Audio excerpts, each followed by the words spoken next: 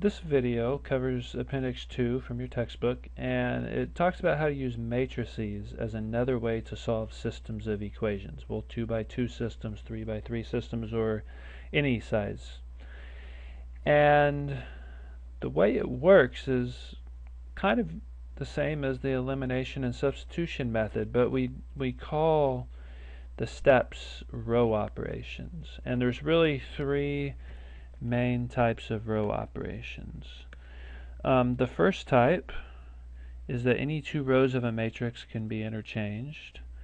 The second type is that elements of any row can be multiplied by a non-zero number. That's kind of the elimination method when we multiply the equations by numbers. And then any element, the third thing is any element in any row can be changed by adding non-zero multiples to another row's elements. And in order to use row operations to solve systems, we need to first put equations into a matrix. And what we call it is actually an augmented matrix. A matrix is a rectangular array of numbers organized in rows and columns, and an augmented matrix is split up into two parts by a vertical line. So if I wanted to take the system in this problem, 2x plus 3y equals 13 and 5x minus 4y equals -2, if I wanted to put that in an augmented matrix, it would look like the following. The first row would have 2, 3, and 13, and the second row would have 5, -4, and -2.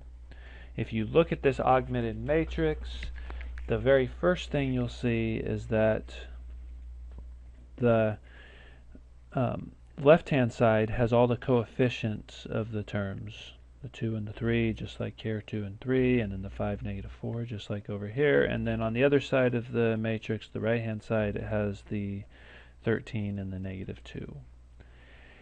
Now, we're going to go ahead and perform some row operations to this matrix. And the first thing we're going to do is we are going to take and try to get this matrix to have in this first position right here, we want that to be a 1. So what we're going to do is we're going to take 1/2 and multiply it by row 1. 1/2 times row 1. And what that does is it turns this matrix into 1 for the first position, 3 times 1/2 is 3/2, and then 13/2. We're not going to do anything to the second row right now. We'll just leave it as is. And now we would like, secondly, so firstly we wanted this position to be a 1, and secondly we would like this position to be a 0. So the way we're going to do that is by doing a type 2 row operation, or I'm sorry, type 3 row operation. We are going to take -5 multiplied times row 1 and add it to row 2. That is an example of this third type of row operation. And when we do that, we're not going to change the top row. It's going to stay as is. But we're going to take 1 and multiply it by -5 and then add that to +5. So 1 times -5 is -5. -5 added to 5 is 0. That's what we wanted. But we also have to take the 3/2 times -5. 3/2 times -5 is -7.5, and when you add that to -4, you get -11.5, or -23/2. Then we also have to take the 13/2 and multiply that times -5, which comes out to -32.5. And when you add that to -2, you get -34.5, which is -69/2. Now this matrix is still not complete. Our goal in the end here is we're going to take our original augmented matrix with data points here, here, here, and here, and we want to go through some steps, and we want to get it to look like this matrix right here. Now, that means that this position right here needs to be a 1. Now, the way we get that position to be a 1 is we take and multiply the second row by its reciprocal. We want to multiply row 2 by negative 2 23rds. And when we do that, we get 1 3/2, 13 over 2, and we get 0, 1, and then here we have negative 2 divided by 23 times negative 69 divided by 2. This spot comes out to be positive 3. That spot is from taking negative 2/3 times the negative 69 over 2. Okay, and we're almost there. The last thing we need to do is we need to have this position be a 0. And now we're going to do a third row operation, third type of row operation again. We're going to take, in this case, negative 3/2 times row 2 and add that to row 1. And when we do that, the bottom row is going to stay the same. And when we take negative 3/2 times 0, that's still 0, so when we add it to 1, it stays 1. But the other two positions do change, because negative 3/2 times 1 is negative 3/2, and when we add that to 3/2, we get the desired 0. And then when we take negative 3/2 times 3, which is negative 9/2, and we add that to 13/2, that comes out to be a positive 2. And so we have now transformed this matrix into what's called reduced row echelon form. Reduced row echelon form. And this form is very convenient because this tells us, remember what these positions in the matrix represent. This first column kind of represent the x coefficients, the 2 and the 5, remember, 2x and 5x, and the second column represented the y coefficients. And then the third column is the other side of the equal sign. So what this really says, it really says 1x plus 0y equals 2, or in other words, it says x equals 2. The second one says 0x plus 1y equals 3, or in other words, y equals 3. In other words, we just found the solution was the ordered pair 2, 3. Now, some of you may be thinking, this method looks a whole lot more complicated than the elimination method and substitution methods that we reviewed in the last section. And you would be right, especially when you are just being introduced to something completely new and foreign. However, the nice thing is the calculators can do all these kind of semi-complicated steps. I would argue that they're not that complicated once you've done them for a while. The calculator can do all these in just a few simple steps, which becomes very nice when we're talking about 3x3 systems, where sometimes it can take a full page to solve a problem. So the steps outlined for doing this are right here at the bottom of your page in notes. And so what I want to do is show you how to do that. Let's take a look at how we would go ahead and do that. So the very first thing we want to do is we would like to enter this augmented matrix right here. Enter that augmented matrix into our calculators. And what we're going to do that is we're going to go to Matrix, which is right here on my calculator, the Matrix button. We're going to hit Matrix, and we need to edit our matrix. We need to enter it in. So we are going to take an arrow, right arrow over to edit, and we can just put it in A. And notice that it asks us for the size first of the matrix, and this is asking for it in the format rows by columns. And if you look at our matrix, we have 2 rows and we have 1, 2, 3 columns. So we're going to call this a 2 by 3 matrix. And you'll see it enters in 6 total spaces without the vertical line between the second and third columns. So that's alright, we don't really have to have that there.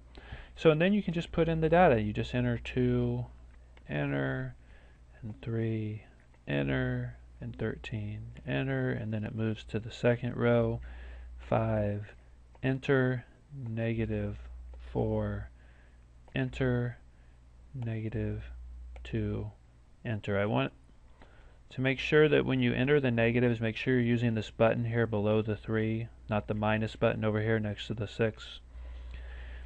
Okay, so now our data is in the matrix. Now we need to row reduce it. So let's get out of the matrix here. The way you do that is you quit out. So you have to hit second and then quit. And it takes us back to our calculation screen. And then we want to go back to matrix.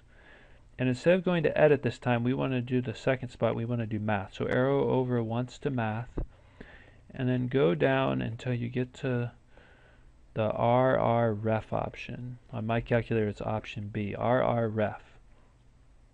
RREF. And that stands for Reduced Row Echelon Form, which we just did in this last problem by hand. Well, the calculator does it right for you. So you just press enter, and we got to tell it which matrix we want to use our ref on, and we can use, so we go back to matrix one more time, and now just select matrix A. You can see it there as a 2 by 3 matrix. So press enter and then close the parentheses, and this is going to say, okay, let's row reduce to echelon, to reduced row echelon form matrix A. And when you press enter, and it tells us that this row reduced matrix turns into 1, 0, 2, 0, 1, 3, and that should look familiar.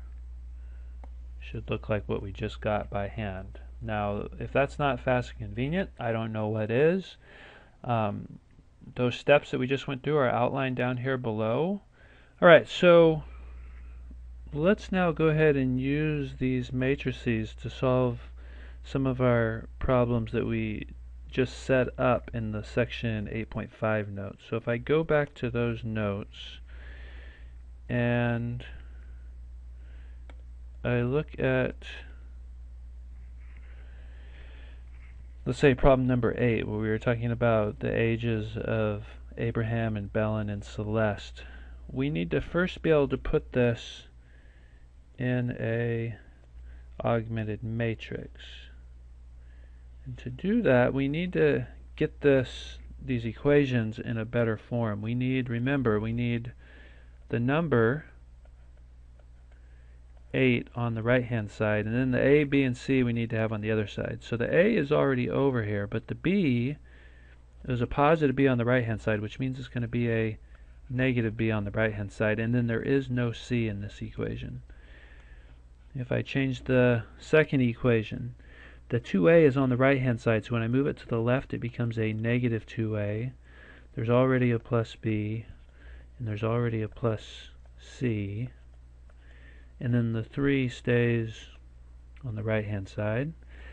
And then the third equation is already in good form. It's A plus B plus C equals 138.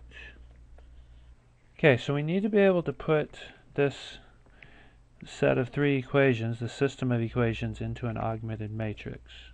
We already saw how to do that. So this is going to look like 1, -1, and then 0, because there is no C in the first equation. And then we'll have our vertical line. Then we have 8. And then the second one looks like negative 2, 1, 1, 3, and then 1, 1, 1, 138. Now, we need to enter that into the calculator and then row reduce it. Now, how does that look? Well, we know how to do that. Let's go ahead and put our matrix in again. So we're going to go to Matrix, and we're going to go to Edit. And we now have a 3 by 4. We have 3 rows and 4 columns. We enter in our numbers. 1, negative 1, 0, 8, and negative 2, 1, 1, 3, and finally 1, 1, 1, 138.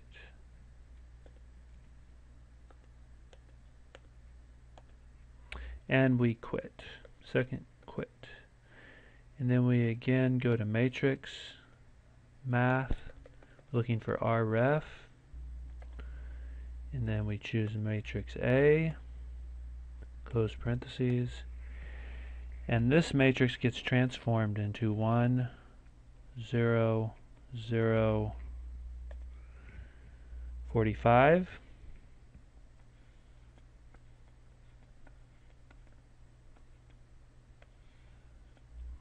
0, 1, 0, 37, and finally 0, 0, 1, 56. Meaning, Abraham's age is 45, Belen's age is 37, and Celeste's age is 56. Okay, so you could do this with any system of linear equations. You just have to have it in the form where all the variables are on the left-hand side and the numbers are on the right-hand side. And you can enter it in and you can see your answers come very quickly. Now, if you want to use the calculator way, all that I require is that you show me your initial augmented matrix, the one here on the left, and that you show me your final augmented matrix. You don't have to go through any of the other steps. So thank you, and I will see you in class.